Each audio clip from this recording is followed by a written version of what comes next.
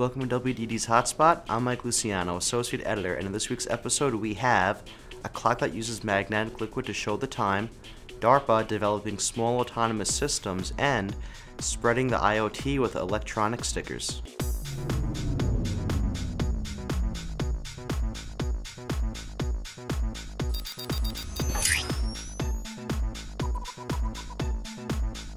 This clock uses a magnetic liquid called ferrofluid as a display to tell the time. Ferrofluid is a liquid made up of small magnetic particles and is used in the device known as the ferrolic clock.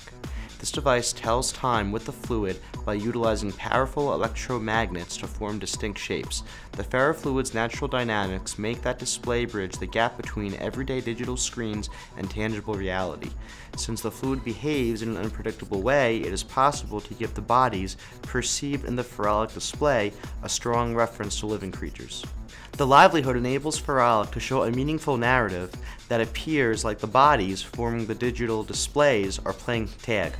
In addition to the material's natural flow, ferrolic can be used to form recognizable shapes and written characters. This is done using both information layers for displaying scenes and transitions in a poetic, almost dance-like choreographed way. The user is able to edit these electromagnets through open software for displaying text, shapes, transitions, along with showing the time, of course. The ferrolic clock doesn't produce any light and is completely silent. This device is still in development, but is expected to be publicly available in the near future.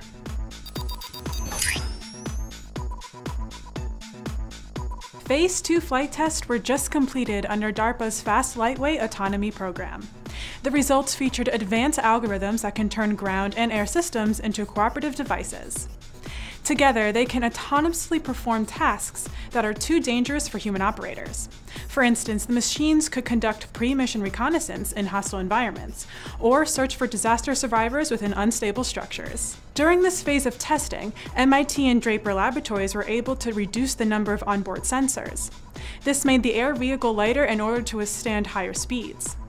The systems could also build a geographic and semantic map as it flew in an urban environment. Neural networks were the key, helping the onboard computers recognize obstacles while also providing a clickable image. The human members could then download the map and its corresponding images after the mission was completed. Next, the teams will try to pack more computation onto smaller platforms. As the Internet of Things, or IoT, continues to grow, millions of devices will be connected to the internet, transmitting information about their environment.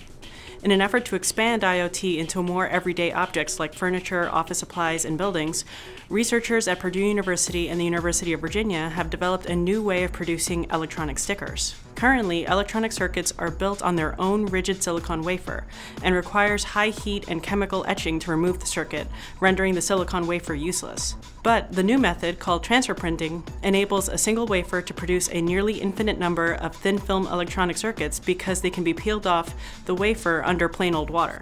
When applied to a device, the electronic sticker allows objects to sense their surroundings or be controlled wirelessly.